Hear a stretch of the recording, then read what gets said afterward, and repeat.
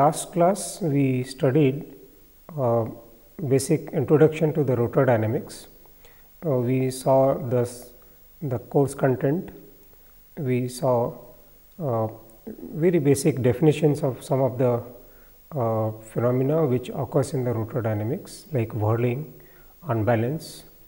In the present lecture, we will continue with those concepts, but we will review some history of the rotor dynamics. So that and during that description of the history, I will be introducing various phenomena which people observed and then they try to analyze. And so this particular module is concerned with the history of rotor dynamics, and this is the outline of the course, in which we have introduction and some basic definitions which we studied earlier. Also we will review that, we will extend the more explanation to those definitions.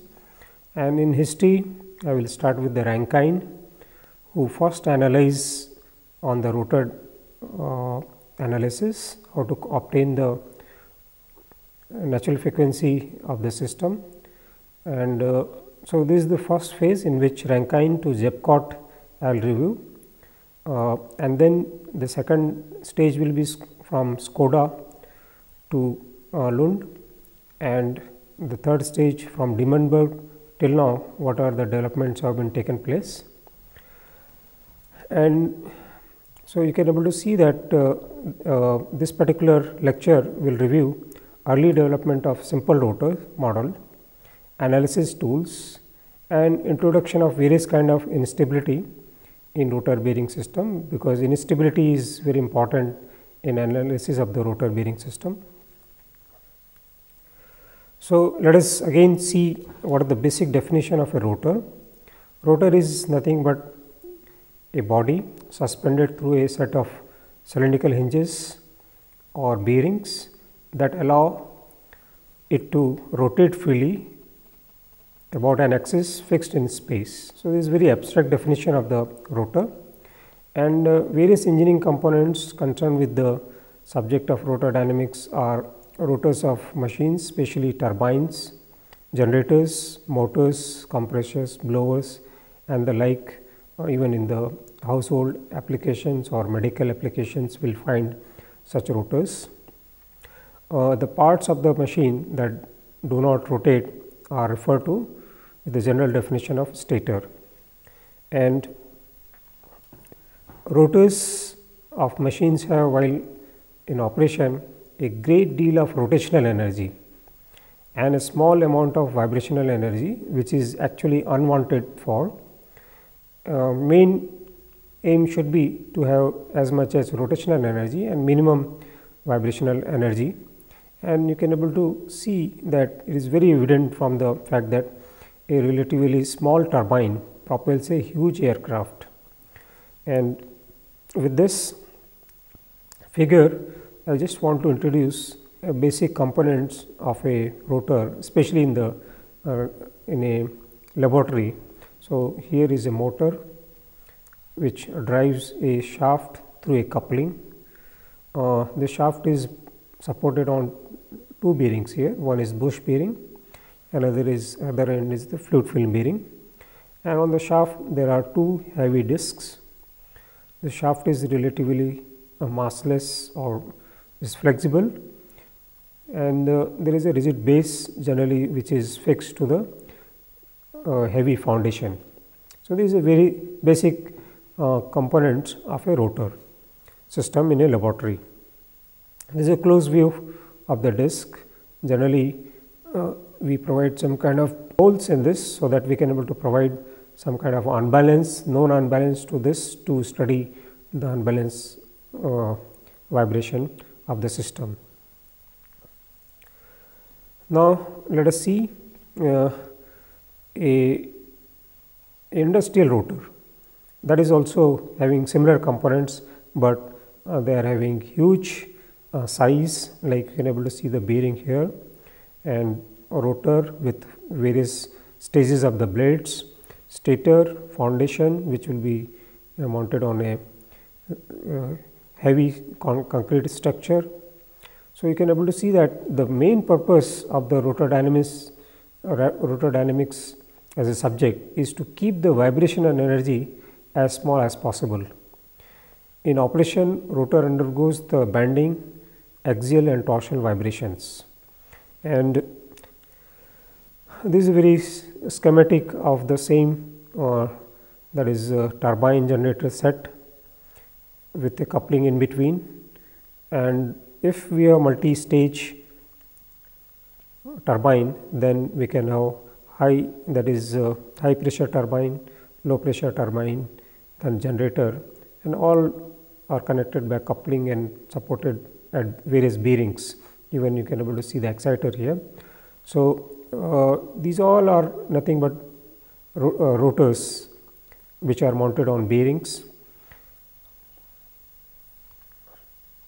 This is another example of a turbo machinery which is generally used in the aircraft, and in this, because of the space constraint, if you see the schematic of this, you can able to see there is a rotor which is mounting a low pressure compressor, and then other end it is mounting the low pressure turbine. This shaft is supported at two bearings, one at this right hand, another extreme left hand, and you can able to see there is another rotor which is concentric with this main rotor, on which there is a HP compressor, this one, and there is a HP turbine here, and they rotate at different speeds and they transmit power. So, you can able to see that because of the space constraint, these two rotors which are concentric and supported at intermediate bearing, they rotate at different speeds.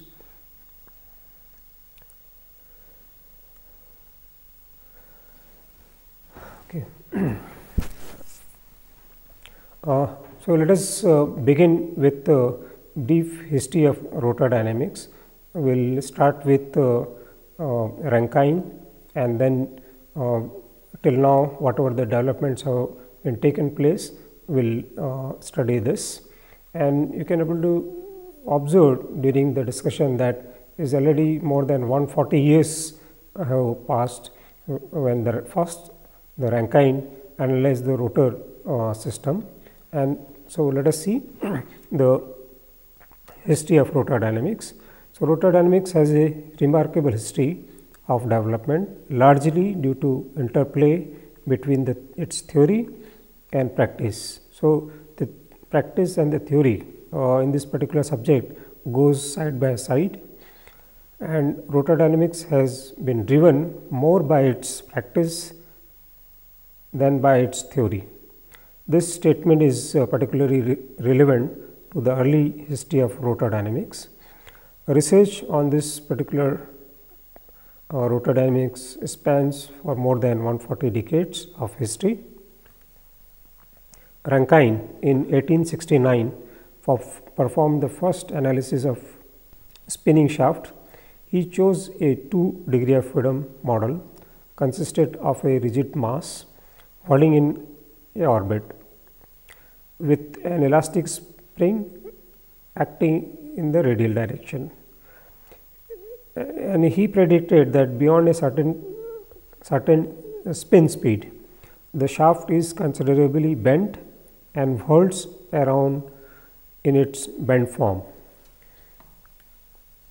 He defined this certain speed as the whirling speed of the shaft, and in fact, it can be shown that beyond this whirling speed, the radial deflection of Rankine model increases without limit. So, it goes to unstable region.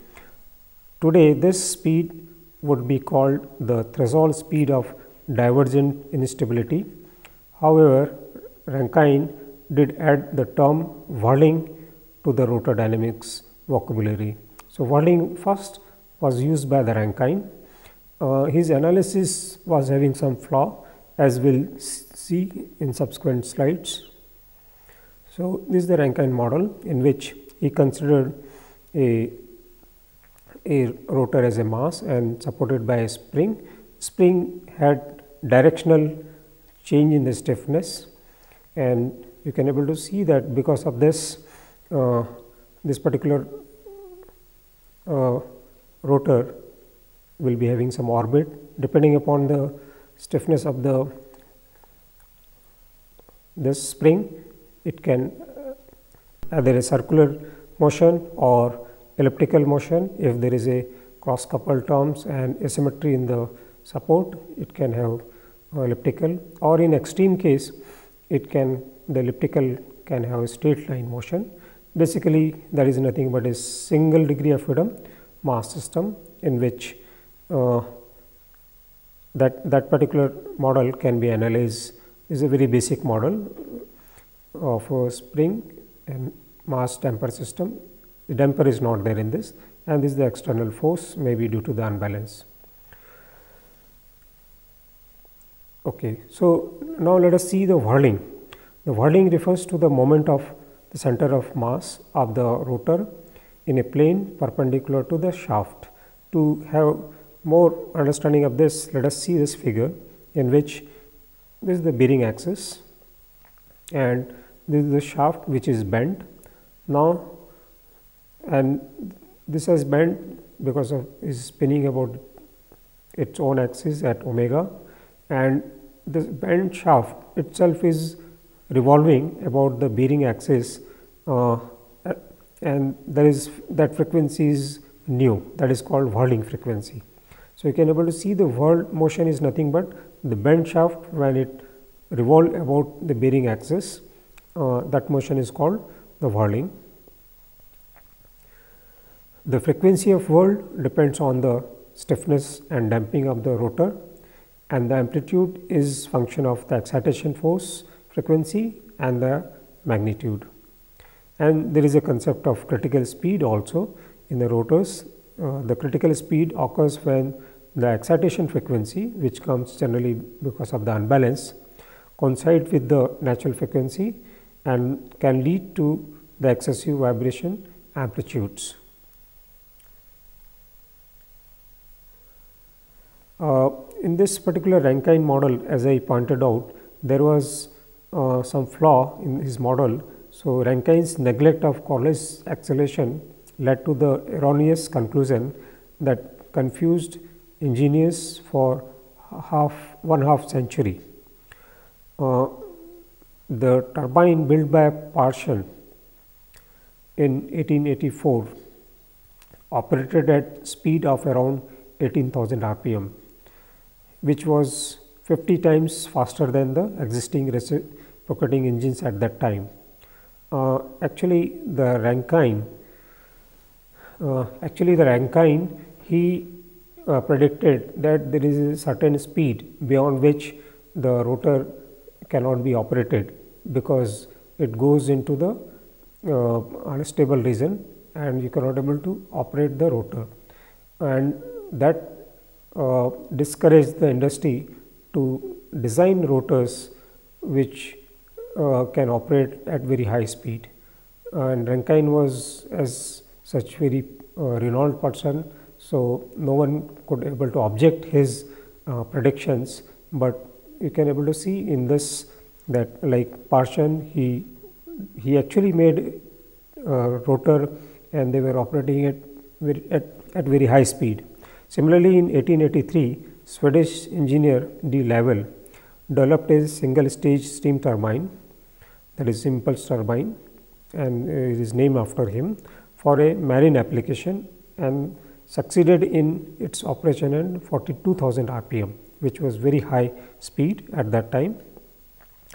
He aimed at self-centering of the disc above the critical speed, a phenomena which he intuitively recognized, that was actually contradicting the Rankine's prediction that you cannot able to operate this rotors beyond certain speed.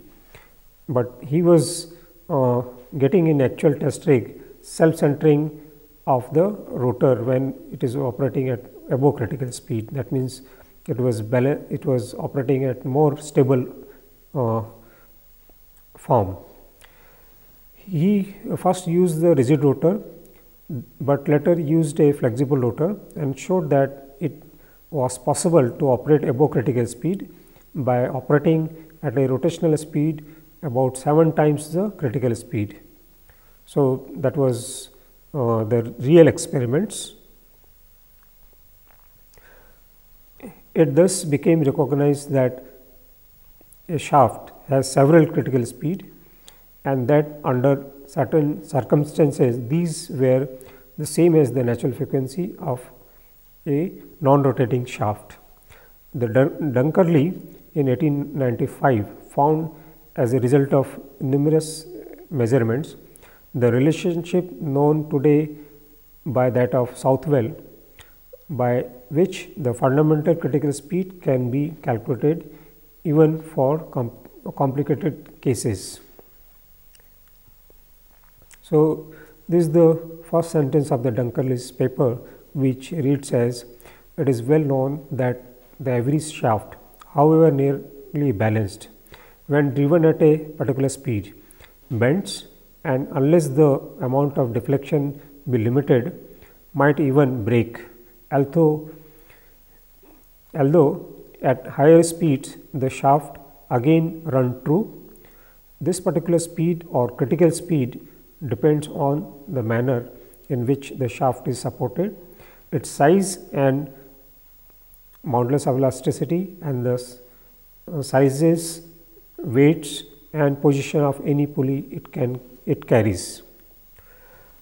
This was the first time the use of term critical speed for the resonance rotational speed was used, and even with the general knowledge of critical speed, the shaft behavior at any general speed was still unclear, but more was learned from the calculation of unbalanced vibrations as given by the Foppel in 1895.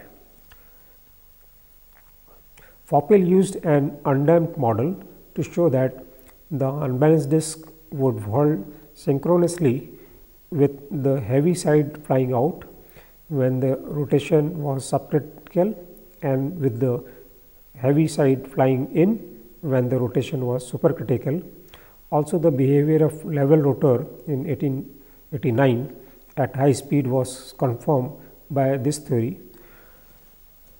Now, let us see through animation what is the synchronous whirl when the heavy side is flying out and when the heavy side is flying in at the supercritical region. So, let us see through. So, here you can able to see that this is the shaft at which is whirling, this is the bearing center, and the heavy side, that means where the unbalance is there is outside, and we are considering the synchronous whirl. Because of that, when it rotates along the orbit, always the heavy side will be outside. You can able to see the spin direction is counterclockwise, also the whirling direction is also counterclockwise in this particular case. So, this is the motion in which heavy side is always outside. The same motion as the earth and moon are having, the moon and earth is at the center, that kind of motion we can have. Once we cross the critical speed, this heavy side comes inside, and you can able to see that always it is inside during the whirling, and this is the animation of that, in which rotor is whirling, and generally this will occur when we are operating above the critical speed, and heavy side will be inside all the time, and because of that you can able to see that vibrations will be less because unbalanced force will be toward the bearing axis. This is another kind of motion in which actually this is at the critical speed. At critical speed, this heavy side will be in the direction of motion. So, it will be tangent to the orbit motion, and this, as we know, at critical speed large oscillations take place and the response increases with time, and this is a dangerous situation. This is another world in which anti-synchronous, that means the spinning of the shaft and the whirling of the shaft directions are different. So, in this particular case, the shaft is rotating in the clockwise direction and the whirling direction is counterclockwise direction, this direction. So, in this particular case, the heavy side will be coming in and out at every 90 degree. This is the animation of that particular motion.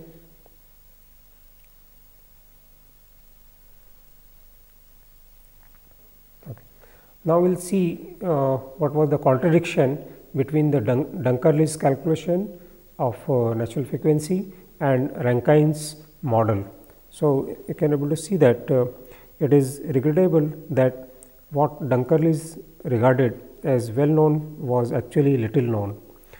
Also, practitioners of that day were not aware of 1895 analysis by the German civil engineer Foppel, who showed that a rotor model exhibited a stable solution above Rankine's whirling speed.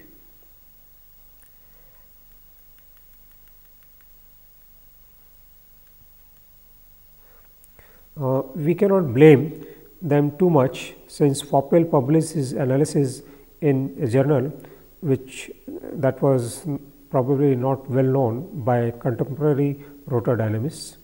More telling was about the apparent indifference to the practical work of Swedish engineer D. Level, who in 1889 ran a single stage turbine at supercritical speed.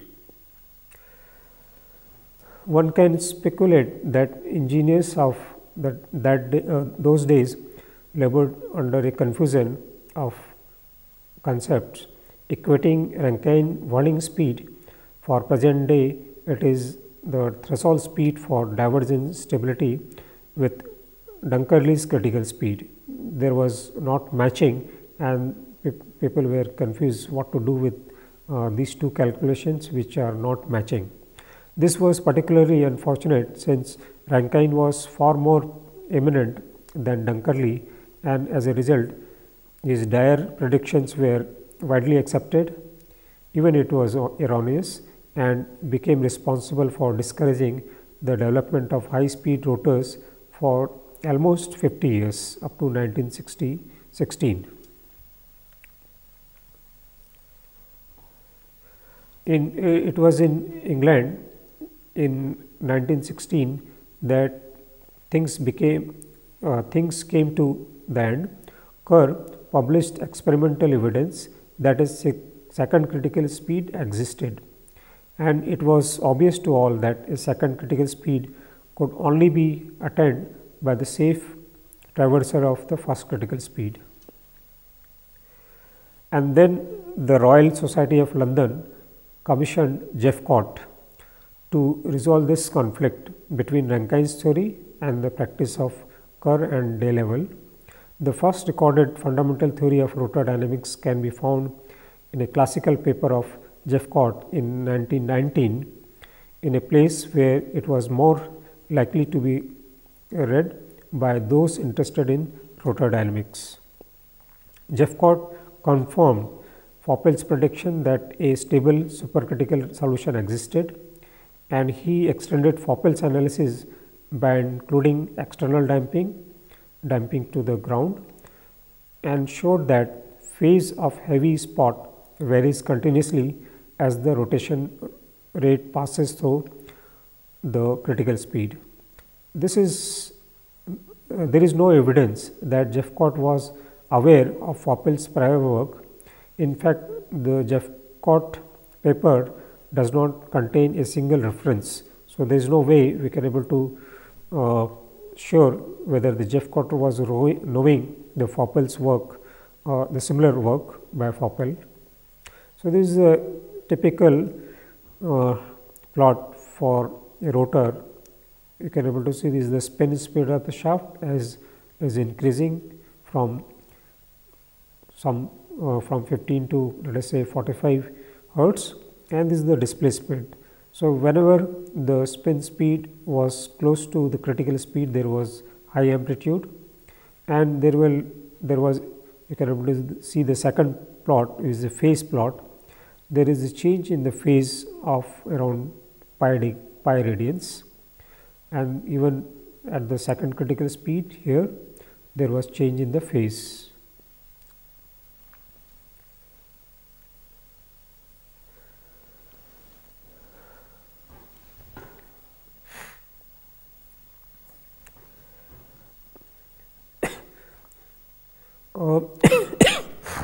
We can appreciate Jeff Rotor's great contribution if we recall that a flexible shaft of negligible mass with a rigid disc at the midspan is called a Jeff Rotor in rotor dynamics community. Sometimes it is also called the level Foppel Jeff Rotor. The bearings are rigidly supported and viscous damping act to oppose absolute motion of the disc. This simplified model is also called the level rotor, named after D level. This is a diagram of a Jeff rotor in which there is a flexible rotor which is massless. This is a disc, rigid disc, and the bearings are rigid. They allow only the rotational motion of the shaft, and the disc is at the mid span of the shaft. So, this particular model is a Jeff Rotor model.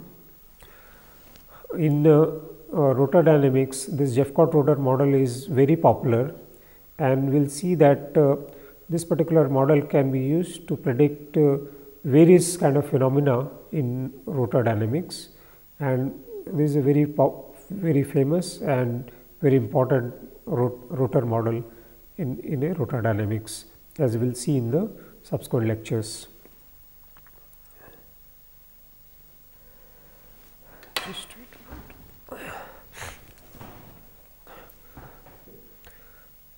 So, after Jeff Rotor, the publication, a lot of confusions which were there in calculation of the critical speed was clear, and then so many other development started, especially engineers, they started making high speed rotors, but they had some other problems. So, in the second phase of this review, we will see what are the various problems industrialists or they face, and then what was the other phenomena people could able to they could able to analyze. So, in this particular case, the second phase in which I will be starting from Skodala, he was from 1924 to Lund up to 1964. So, the development made in rotor dynamics up to the beginning of the 20th century are detailed in the masterpiece book written by Skodala. Among other things, his book includes the dynamics of elastic shaft with discs, the dynamics of continuous rotor without concerning gyroscopic moment, the secondary resonance phenomena due to gravity effect, the balancing of rotors, which is very much practical importance, and methods of determining approximate values of critical speed of rotors with variable cross sections.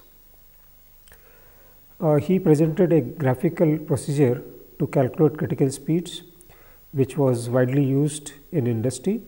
He showed that these supercritical solutions were stabilized by Coriolis acceleration. The ignorance constraint of these acceleration was the defect in Rankine's model. It is interesting to note that Rankine's model is a rational one for a rotor whose stiffness in one direction is much greater than its stiffness in the perpendicular direction. Indeed, it is now well known that such a rotor will have regions of divergence instability. It is less well known that Prandtl in 1918 was the first to study a Jeffcott rotor with a non-circular cross section. See the elastic asymmetry in the rotor. The Jeffcott's analytical model, the disc did not wobble because this particular phenomena was not occurring, because in the case of the Jeffcott rotor, the disc was at the mid span, and when the whirling was taking place, the disc was not having any tilting, and because of that it was not wobbling. So, this is the Jeffcott analytical model. The disc did not wobble. As a result, the angular velocity vector and the angular momentum vector were collinear and no gyroscopic moment were generated. So, you can able to see this is the Jeffcott rotor model in which the disc is at the mid span. So, during whirling, this disc will remain vertical, it will not tilt, because it is at the mid span, it should be tangent to the elastic line of the shaft. But in the second case, when the disc is slightly offset, then during whirling obviously this disc will tilt, and because it is spinning about its own axis and tilting about its diameter, there will be gyroscopic couple. So, these two cases you can able to expect that there will be a different natural frequency of the system because of this tilting motion, and because of this tilting motion there is a gyroscopic couple. There is another model, there is a cantilever beam. You can able to see this here. We have a point mass, this is spinning about its own axis with omega, and the whirling at nu, and this is another one in which there is a disc instead of a point mass and is spinning about its own axis with omega, and the whirling frequency is nu. So, we can expect that the figures C and D, they will be having different natural frequency, and they will be having different critical speeds because of gyroscopic moment, because here point mass is there. So, there will not be any gyroscopic moment, but here gyroscopic moment will be there. So, the restriction was removed by Scodola and others. The restriction of the Jeffcott rotor, in which the disc was at the middle, and because of that gyroscopic couple was not there. So, these researchers, they studied the effect of gyroscopic moment on natural frequency and critical speed. The gyroscopic moment has the effect of making the natural frequency dependent on the rotor speed. This is very important phenomena, and also not only natural frequency depends upon the rotor speed, also at the same time doubling of their numbers, the natural frequency becomes twice. This we will see in subsequent plot, how the natural frequency becomes twice as compared to non-gyroscopic couple case. Along with other parameter, the ratio of diameter to polar moment of inertia play an important role in this particular gyroscopic effect. So, there is a famous diagram in rotor dynamics, that is called Campbell diagram. In this diagram is the horizontal axis is the spin speed of the shaft, vertical axis is the natural whirling frequency, and at 0 speed you can able to see that these are the first natural frequency, second natural frequency, third, fourth, several natural frequencies are there, and because in this particular case the gyroscopic couple has been considered. So, as we will increase the spin speed, the splitting of the natural frequency take place, and that they belong to forward whirl and backward whirl, and can able to see even this got splitted, and as we are going higher and higher, the splitting is more because of the gyroscopic couple, and especially when we are operating at high speed, these splittings are more. And this is the line which represent the 45-degree line, in which along this line the spin speed and the world frequencies are same, and wherever they are intersecting this natural frequency line, those are critical speed. This concept will be seeing in more detail as we will go into the subject.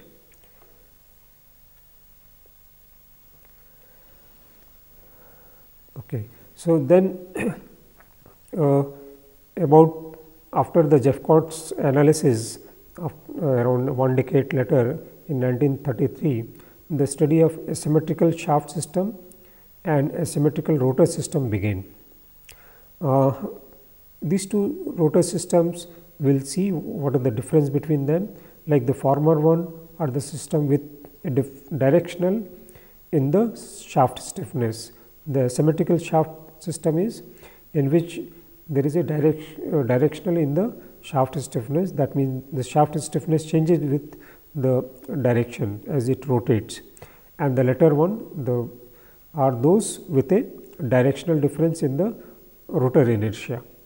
With some figures, we will see these two kind of asymmetry in the shaft system and rotor system. Like the two-pole generator rotor and a propeller rotors are example of such system. Two-pole generator system is example of asymmetrical shaft system, and propeller rotors are example of asymmetrical rotor system. As these directional difference rotate with the shaft, terms with time varying coefficients appear in the governing equation. These system therefore fall into the category of a parametrically excited system.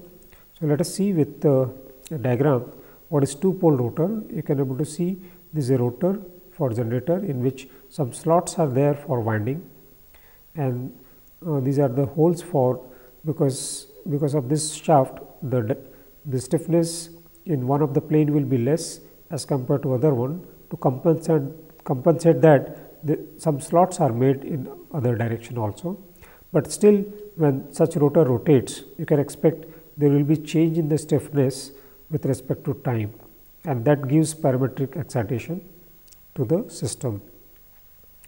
And the Campbell diagram which we drew earlier, in which this was the spin speed, this was the world frequency, we will find that at a certain region there will be the natural frequency will be complex, and these are nothing but unstable zones. So, these analysis will study in subsequently during the study of instability in the rotors, and rotor will be very highly unstable in these regions. This is another example in which the rotor asymmetry is there. So, we can able to see as this propeller rotates about the fixed axis, their diametral mass moment of inertia would change, and because of that there will be rotor mass asymmetry. The most characteristic property of the asymmetrical system is the appearance of unstable vibrations, as we have seen in the Campbell diagram in the some rotational speed ranges. In 1933, Smith obtained a pioneer work in the form of simple formulation that predicted the threshold spin speed for supercritical instability varied with bearing stiffness and with the ratio of external to internal viscous damping. This was very simple formula which the Smith gave.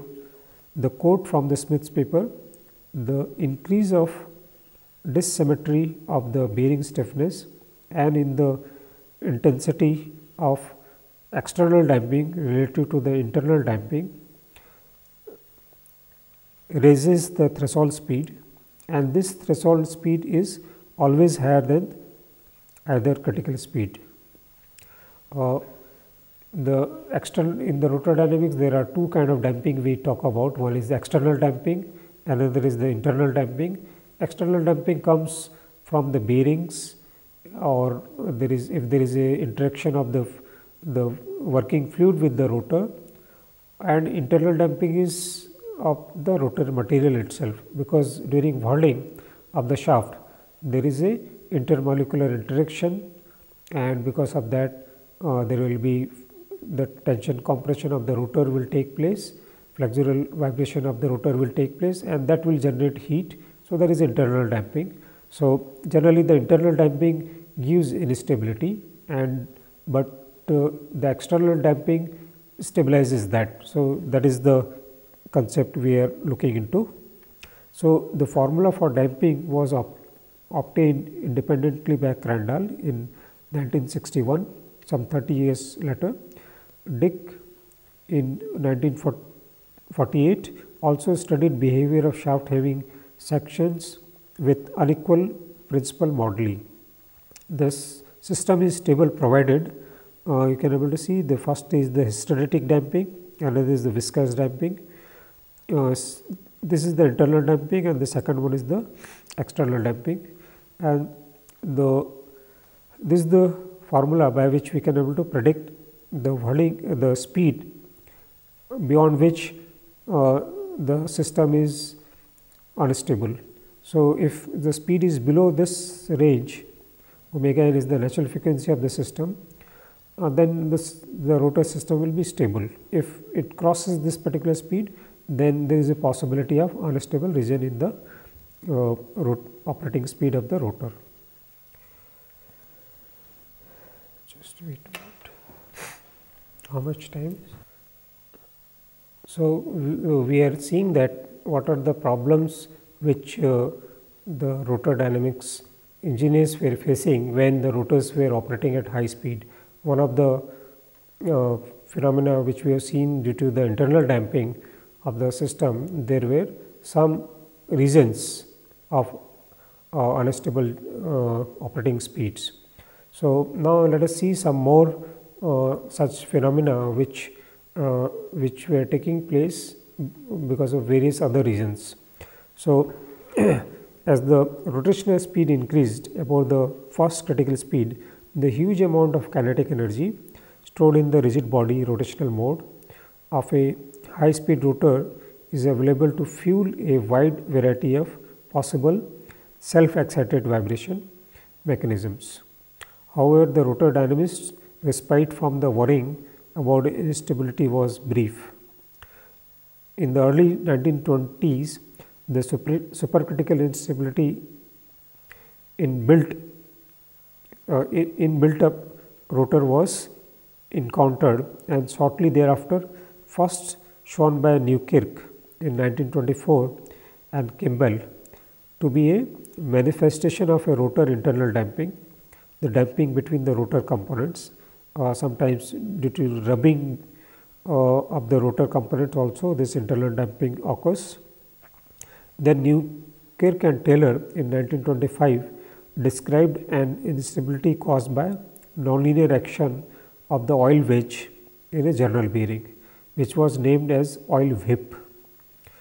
Baker in 1933 described self excited vibration due to contact between rotor and stator. So, this was another phenomena which Baker pointed out, that even due to rubbing between the stator and rotor there is a self excited vibration. Kapitsa pointed out that a flexible shaft could become unstable due to friction conditions in its sliding or bush bearing. This is a typical Campbell diagram in which this is the spin speed of the shaft, and this is the shaft, the natural frequency. You can able to see as this particular, I am correcting this again. This is a typical plot of run up or run down of a rotor system, in which this is the shaft whirl's frequency, and this is the shaft rotational speed. And you can able to see this particular line as the rotor speed is increasing, the amplitude of vibrations which are indicated here are increasing up to this. This is the critical speed, but above critical speed then it diminishes. So, this is that is due to unbalance, this particular response will be occurring, only at critical speed it will be more. And these are the frequency component which is twice the rotational speed of the rotor, and generally it begins above the first critical speed. You can able to see this corresponding to the first critical speed, and here you can able to see that when this is corresponding to the first critical speed, and basically at this moment the rotor is actually rotating at twice the natural frequency, and the whirling is taking place at the natural frequency, and this particular phenomena is nothing but the oil whip. This we will study in more detail as we will go into the subject. So, this particular oil whip, when the shaft rotates at about twice the speed associated with the system, then it occurs. This is a typical experimental plot of the run up, and this is for run down for the similar thing. You can able to see that this is the corresponding to first critical speed. There is large oscillations here, and there are some subcritical phenomena is also observed in the first plot. Second plot is for run down, there more unstable regions are there.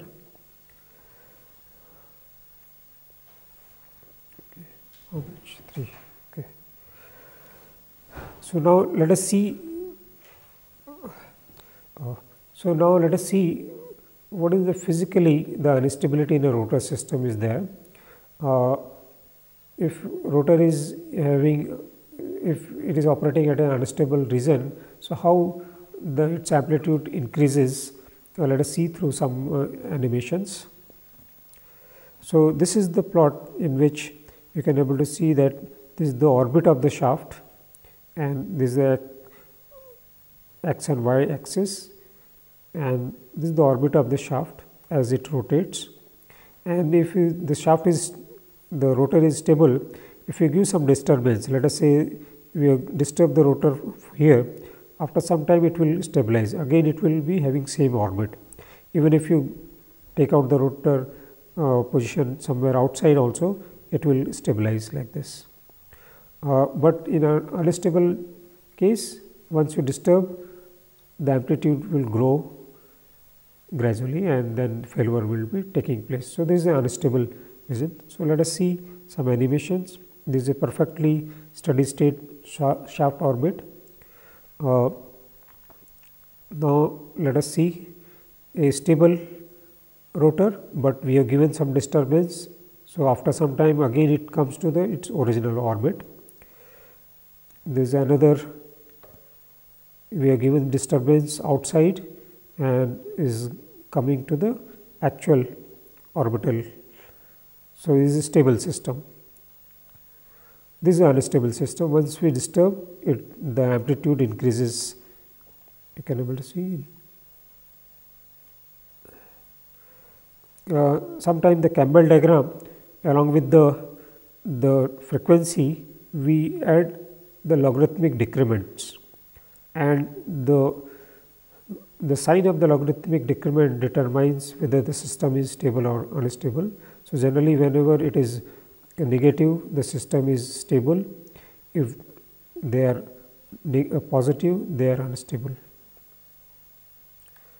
So, with this we can able to see various modes. So, like this is the first mode, second mode, which are stable, which are unstable, after what speed they are stable, we can able to study. Today in this particular lecture, we started with some introduction to the rotor, and even some basic phenomena we have seen. We started with the history of the rotor dynamics, in which the first published work in this particular field was in 1869 by Rankine, but there was some flaw in those in that particular paper, and that discouraged the development of high speed rotors for almost 50 years, but the test rig during this period were made and they were operated above the critical speed, which were against the predictions of the Rankine. So, in 1919 Jeffcott clarified this confusion, and he gave a very basic model for prediction of the response, unbalanced response above the critical speed, and he said ki it is possible to rotate the rotor at above the critical speed, and because of that development of the high speed rotor began, but that led to the problem of other kind of unstable behavior of the rotor, and people then started working on finding the solutions for those instability. We will continue this particular the history of the rotor dynamics and the state of the art of the rotor dynamics in the subsequent lecture.